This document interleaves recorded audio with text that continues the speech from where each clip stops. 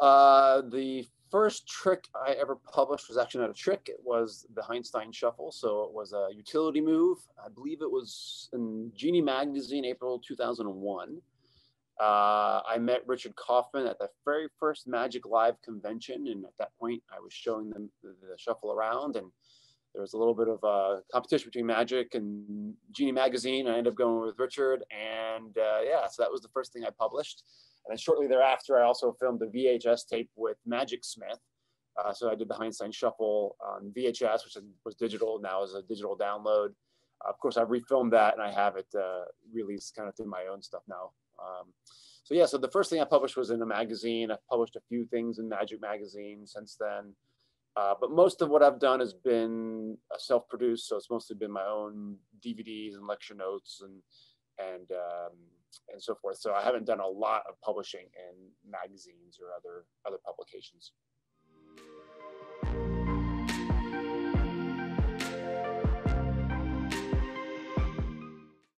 Well, both I came up with differently. Heinstein Shuffle, is a utility move that something that many magicians want to be able to do, to be able to shuffle the cards in a very convincing way, but not actually change anything, right? I grew up playing cards with my family, my grandparents' house mostly, and we played all sorts of card games. And when we shuffled, we would normally cut the cards, we would overhand shuffle, and we would do a shuffle with a bridge.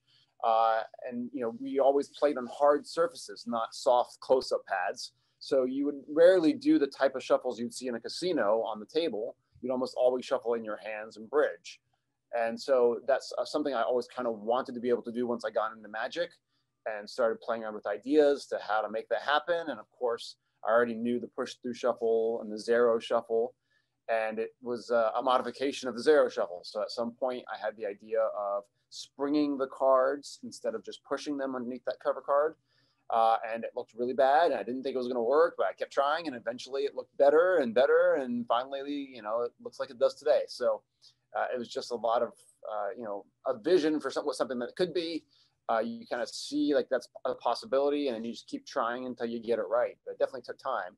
It probably took me a lot longer to come up with it and create it than most people will take to learn it, because I didn't really know exactly what I was going after, So that's the Heinstein Shuffle. Heinstein's Dream, I think, is the other one you asked about. And Heinstein's Dream was very heavily influenced by Brent Braun's Torched and Restored. I met Brent in the early 2000s at a IBM National Magic Convention in Orlando. And he had a little pamphlet that he was doing. And he was showing me the Torched and Restored. And at some point I came back and I started playing around with that and playing around with some different versions of it, because his version was basically only the flash restoration from he burned the card to do that. And so I took that idea and I started playing around with other ideas. And at some point, a friend of mine gave me the suggestion of using a repositionable glue instead of double stick tape. And then that opened up the doors to be able to experiment and come up with all the different variations. What I love about Heinstein's Dream is that you can do it in the hands version, you can do it in the spectator's hands, you can do it piece by piece, you can do it in a flash. So there's lots of different variations about how you can do it all from the same setup, and it's really clean. It was really a great version of the Torn and Restored card.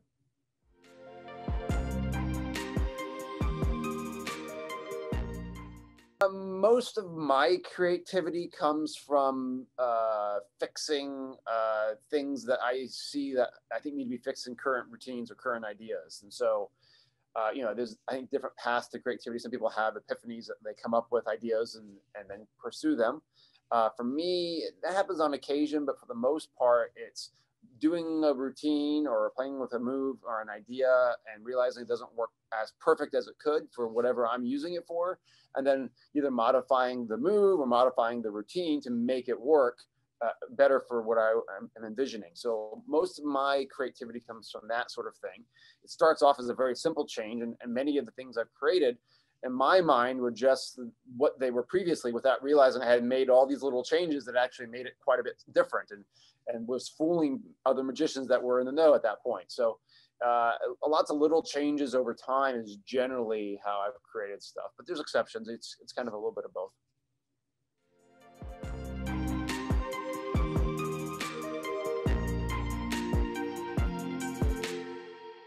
Yeah, I think again, it's going to be different for every person and every personality and every performer. I think the more you can be knowledgeable about a variety of things within your field and out of your field, the more you connect those ideas. So one of the easiest ways to create things is you're connecting multiple ideas that are kind of separate, and you're making them into new ideas by bringing them together. Another way, of course, is like I just said is fixing problems. So it's solutions to little things that you see wrong that maybe other people don't see wrong, or maybe that other people are happy with being not perfect, but you want to make it better, and you have come up with ideas of how to do that. So it's just a lot of curiosity. It's a lot of figuring out how to always ask questions about how you can make things better, and also, always looking for new and different ways of doing things and not being satisfied. I mean, there's many routines that I've come up with, or moves that I've come up with, that I thought was like the pinnacle and like the greatest thing ever. And then someone else comes up with a better version of it that I have to go, yeah, that's better, right? So everything's kind of, not stopping too, whether it's at someone else's routine or even your own routines, is also, I think, an important thing to keep going better and better and better.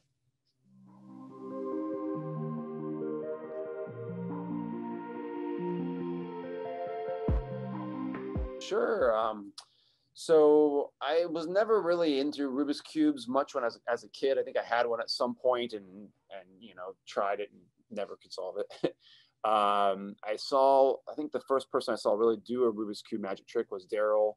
And then I got to see Garrett Thomas's version of Daryl's routine, which is actually based upon Craig Nichols, going back to the 1980s routine. It's called the Enchanted Cube. And Garrett Thomas had some amazing work on the Enchanted Cube. And I saw him at, I believe it was the first LVMI or second LVMI close-up magic convention in Vegas. And he was doing some really awesome stuff with it then. And it wasn't until years later that a friend of mine, John George, put out a DVD, the official Rubik's Cube, How to Solve the Cube with Tyson Mao, that a friend of mine and I, that was not a magician, bought Barnes and Nobles here in the United States. And we were basically both together challenge each other to learn the cube, and we together learned the cube in a day on how to solve it. And then I don't recommend anybody doing this, but then I had a very long drive home from this friend of mine who lived hours and hours and hours away from me, and on the highway I had practice finished. I kept basically repeating the moves on my drive home. So that's how I was able to solve the cube. And it was a few months later that I then started playing with ideas for the magic side of it. And what a lot of people don't realize is a lot of the history of Rubik's Cube magic. Almost all the ideas and things, from shells to moves and presentations, matching and one-side solves, and all these things all have their origins in that early 1980s. The big difference and most people had lost that knowledge because it was really a very limited time that people were doing Rubik's Cube magic. Not only that, most people also don't know that it was a very limited time that people were doing Rubik's Cubes. The first Rubik's Cube competition was around 1983 or 4, somewhere in that, or I think 82 maybe. And the next one wasn't like 2002. So it's about a 20-year difference between Rubik's Cube competitions. And what really brought it back was two things. One, the internet, people being able to share ideas, and just like in magic, how that's changed magic and the creativity of ideas and younger people in particular. Same thing happened with Rubik's Cubes, where people are able to challenge themselves a lot more. And the other thing is advances in Rubik's Cubes, so that the original cubes from the 1980s were really hard and very square, and you couldn't do much with them. And so a lot of what you see today with a lot of the moves, you couldn't really do back in the 80s or the 90s. It wasn't until the 2000s that you could start doing one-handed moves very smoothly and, more importantly, silently, to be able to do magic stuff. So at that point in time, around 2008 or so, when I started playing with it, the cubes were definitely better, but not many people were into them other than a very small niche group. And so, other than Garrett Thomas, there's very few people other than myself that started playing with, doing magic with Rubik's Cubes. And I think I was one of the first, if not the first, to really come up with some ideas with a normal Rubik's Cube. So there's very few people, again, doing stuff with actual normal Rubik's Cubes to be able to do a quick solve, false shuffles, and then construct the routines. And one of the early ideas I had was based upon something Troy Huser showed me, actually. Not with Rubik's Cubes, but with the trick where you drop the big ring on the rope and it links. But he did it instead of out in the open.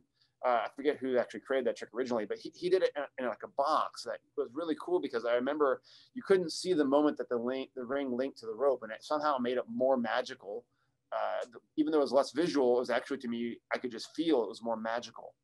And so initially I played around with ideas that since Takemitsu Sui has played around with, of solving the cube in the bag.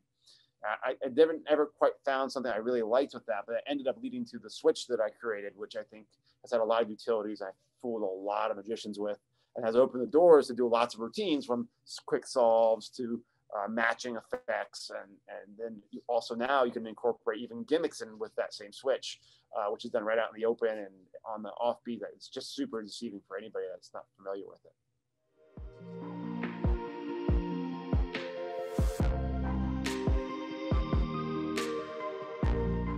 Yeah, so at some point I put out a DVD with John George, whose DVD I normally or initially watched, and we included that as a part of a 3 DVD package called Cube Effects. And so I put a lot of my early work on Cube Magic on that. Since I've also published something called Foundations of Cube Magic, which goes a lot more into very simple false shuffles and ideas. I think are really a great foundation if you're doing magic with normal Rubik's Cubes. But on that DVD, we went over lots of ideas. And one of them, some of them you had to actually be able to solve the cube, at least part of the cube, which is pretty easy to do the first 2 steps. Most people can do the first 2 steps pretty easily. So we had like a really awesome one-side solve that you had to be able to solve it. But everything else, all you had to really learn was the moves to get into that sequence and the moves to get out of that sequence. The problem is if you mess that up, which is not hard to do when you're new with the Rubik's Cube, then you have to either take a cube apart or learn how to solve it. So I always recommend people learn how to solve the cube, but for a lot of the routines out there, you don't necessarily have to be able to solve the cube. But it's a great out if you mess up in the middle of a performance to be able to, you just switch in the middle of performance and do an actual solve if you can do it in under a minute, and then proceed with your routine as normal. So it's really a useful thing to be able to do as an out for any routine you're doing, even something that's with a lot of the gimmick cubes out there now.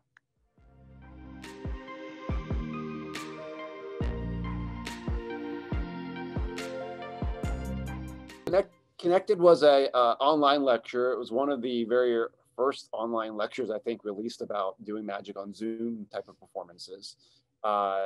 Josh and Andy had the idea of basically releasing material that would be appropriate for magicians to do in this type of new virtual format that's interactive, but it could be either interactive or not interactive. It could be more visual or interactive mostly. And so they really wanted magic and magicians to be able to publish material that was interactive. So the first one that released was Danny D. and he had, just applied a lot of his previous routines that worked really well for that type of medium. But most of Danny's stuff I saw from watching it was a lot of it was really one-on-one type of performances versus performing for a bigger group and really getting a lot of people interacting all at the same time. And so Josh and Andy approached me and asked me if I had ideas on this topic. And so I took a lot of the existing routines I had. I was doing Zoom shows at the time. And so, but some of those routines I was doing are routines either that I didn't want to release or that I couldn't release because they were based on someone else's idea that I didn't have permission to publish or whatever it was. So I had to, of course, come up with ideas that one, I could publish, and 2, I thought were really good for that medium. And since I was doing Zoom shows at the time, rather than just doing 6 tricks, which is what they had asked for, I thought it would be a better idea to maybe put them together in the course of a show. So the show that was released wasn't really my show per se, although elements of that are in my show. I put those 6 routines together in the way I thought would be most appropriate for having a 30-minute show. And I was pretty happy with how it turned out for the very beginning of the pandemic, and with not a lot of material out there at that point in time. I thought there's some really great ideas about how to use the medium, how to use Zoom, how to really interact without even interacting. So how you make everybody that's at home not interacting feel like they are interacting, even if they're not actually the person on the screen. So I was pretty happy with how that, and of course, I've taken a lot of those ideas and incorporated them into my shows since then.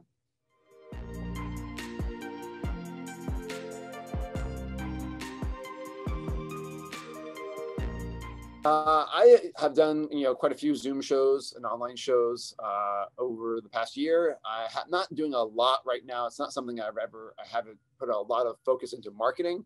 My business for laymen, outside of the magic industry, which is most of my businesses for laymen, has always been word of mouth. So, you get a good amount of word of mouth business from doing one show and then another show, but I haven't actually actively marketed a lot. And where I live in Florida, a lot of live work is also coming back. So it's been kind of a mix of both at this point. So, yeah.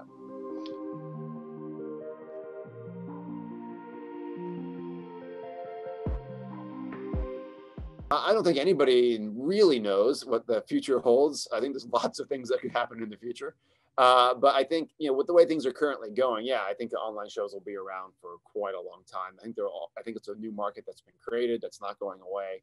I don't think I think live shows are going to come back, and it's going to be, opportunities for both. It's just, and then I think there's also going to be some sort of hybrids between the two, which I've to some degree already seen, because when you start doing live shows, especially nowadays, when people can't, if you're doing a private event that has to be very small by the nature of like being able to gather small groups together, and people can't really travel very easily to it, they, instead of, when you're at that live event, you're going to be performing, and then people are going to be zooming in or FaceTiming in or whatever it is. So there's also going to be this weird hybrid thing where you want people that are across the world watching your live show still to actually be able to participate too. So I think there's going to be all kinds of variations of hybrids like that at corporate events and other things as well, where it's going to be a live audience and a virtual audience. And I think, that's going to be a slightly different thing as well.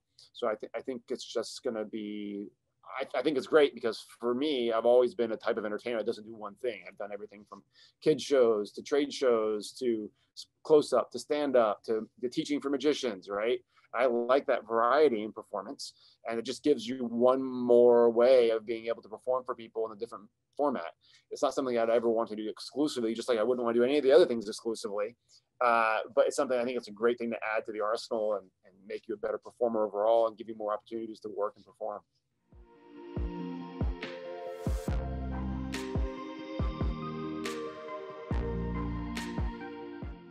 Be better.